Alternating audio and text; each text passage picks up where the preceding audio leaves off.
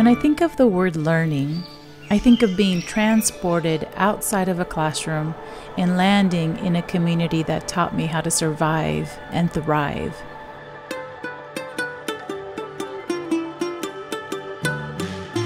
I think of watching my parents work low-paying jobs, teaching me that education is a ticket out of poverty. When I think of learning, I think of endless possibilities. It is not defined or constrained or limited by the name on a schoolhouse building.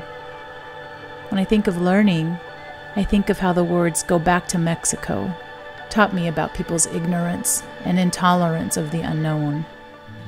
When I think of learning, I think of valuable lessons that are not part of a structured curriculum. Learning is sneaky that way. It finds quiet ways to enter your world and impact your life.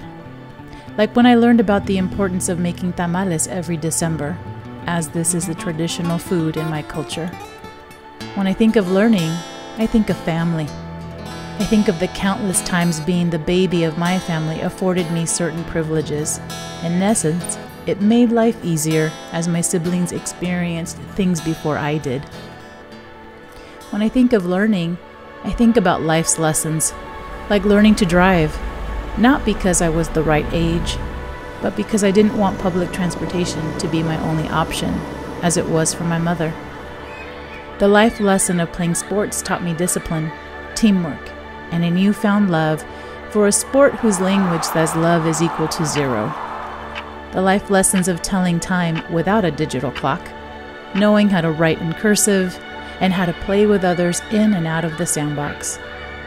When I think of the word learning, I think it is ever-changing all around us. It is up to us to harness its true power.